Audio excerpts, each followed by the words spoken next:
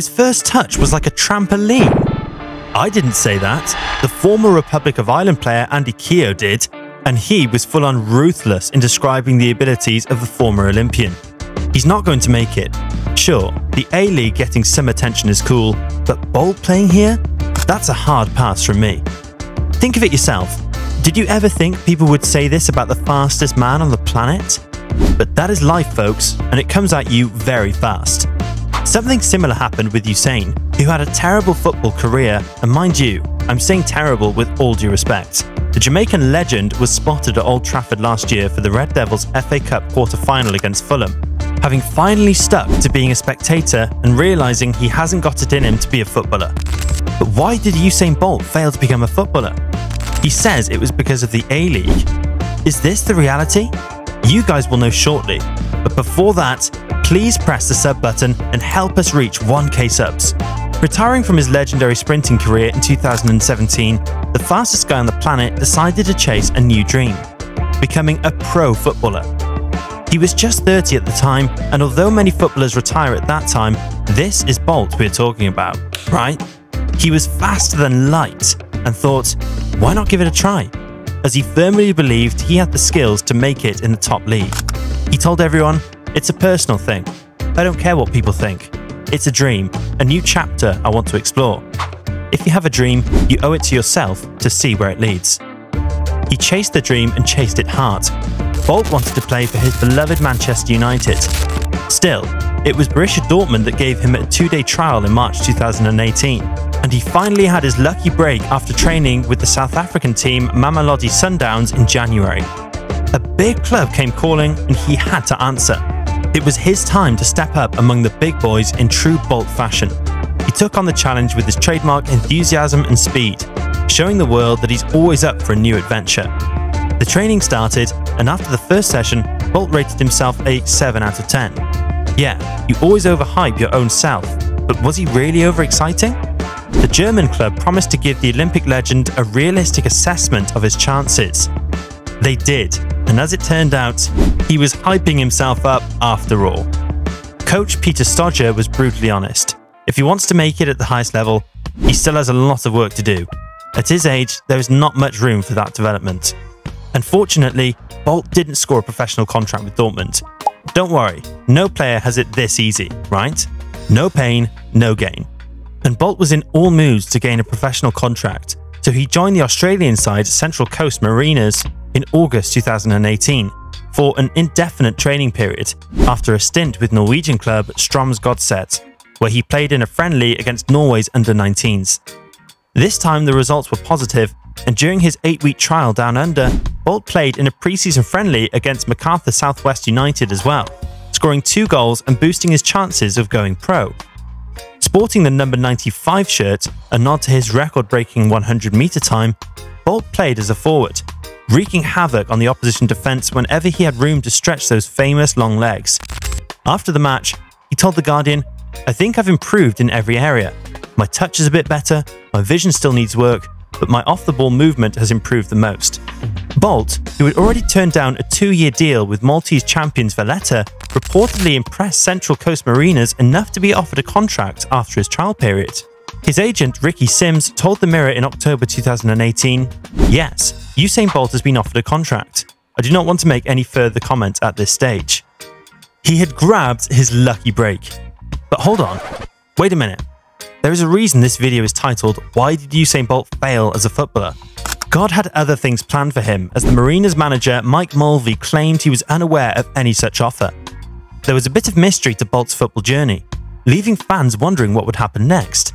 The situation cleared after a month, with Bolt leaving the Australian club because they couldn't meet his reported $3 million wage demands.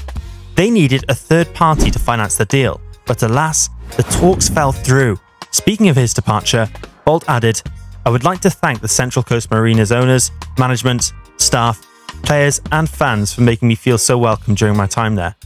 The club's owners were equally happy with him, saying he integrated very well into the team and made great strides as a footballer. Although his football journey with the Mariners ended, Bolt's time there left a memorable mark on both the club and its fans. What next now? Should he give up? Football is a tough sport. No matter how good you are, Flourishing is a huge ask. Well, as things turned out, he gave up on his dream in January 2019. Bolt announced to the world that he was no longer pursuing his dream of becoming a footballer.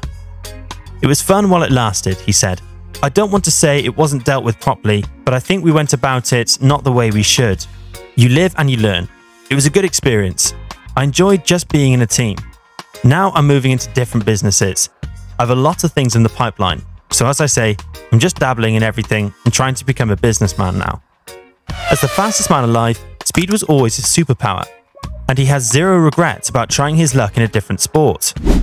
Bolt chatted with ITV Sport about his adventure as a footballer, including the training stint with Borussia Dortmund. He said, "I've always wanted to give it a whirl. I love watching the game, so I thought, why not? I gave it my all, but it didn't pan out as I'd hoped.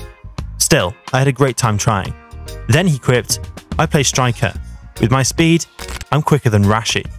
You may be quicker than Rashford, but if only being fast was enough to be a good footballer, it isn't. Berbatov wasn't quick at all, but look what he achieved. Sure, players like Bale were literal rockets on the field, but you gotta have some sort of skill, right? Sadly, Bolt didn't have that, although it did take some time for him to accept it.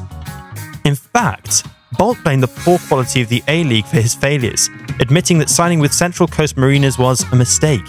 In an interview ahead of the UNICEF Soccer Aid charity match, he didn't mince his words, stating, "I made a mistake.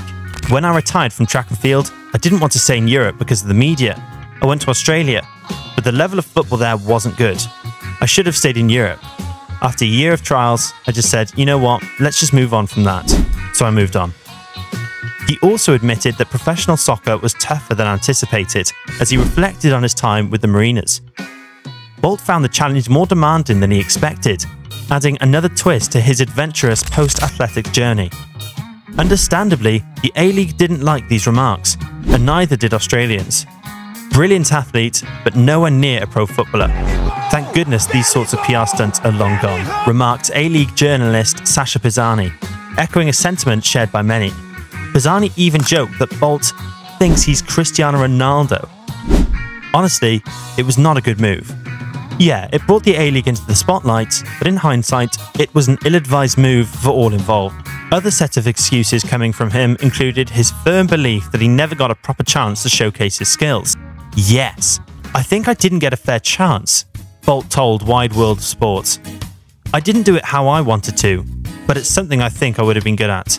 Whether it was the A-League or the lack of opportunities, what one can firmly affirm is the fact that he was not good. Not at all a legendary athlete, a terrible footballer. But guess what? Even though Bolt's dream of going pro didn't quite pan out, his passion for football never waned. He has showcased his skills on Soccer Aid, gracing the field in 2018, 2019, 2021, and 2023. He even scored in the 2019 edition, capitalising on a blunder by Liverpool legend Jamie Carragher to notch a goal for the rest of the world against England.